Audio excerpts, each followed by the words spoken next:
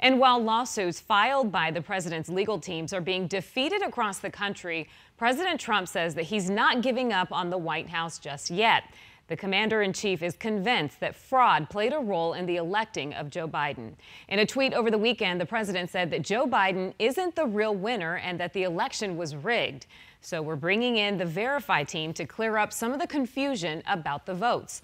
Team 12's Jason Puckett looks into a new claim that some of the votes cast for President Trump were thrown out or changed to votes for Biden. This week, President Donald Trump tweeted that Dominion, a company that makes and operates voting machines, was responsible for 2.7 million Trump votes being deleted and hundreds of thousands of Trump votes being switched to Joe Biden.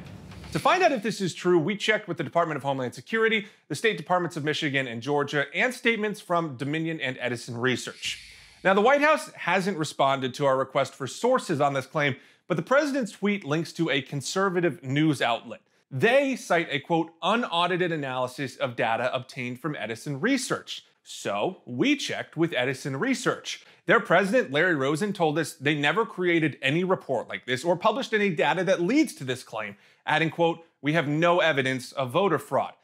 That means there's currently no evidence, period, to support the president's claim. The U.S. Cybersecurity and Infrastructure Security Agency, or CISA, is an agency under the oversight of the Department of Homeland Security. Now, they started their own rumor-verse reality page where they investigate viral rumors. Now, Thursday, after the president's tweet, they published this joint statement along with other government agencies. It says, quote, there is no evidence that any voting system deleted or lost votes, changed votes, or was in any way compromised. Bottom line, there's no evidence to support the president's claim that voting machines led to votes being lost or deleted. If you've got other election claims you want us to look into, send us an email. With your Verify, I'm Jason Puckett.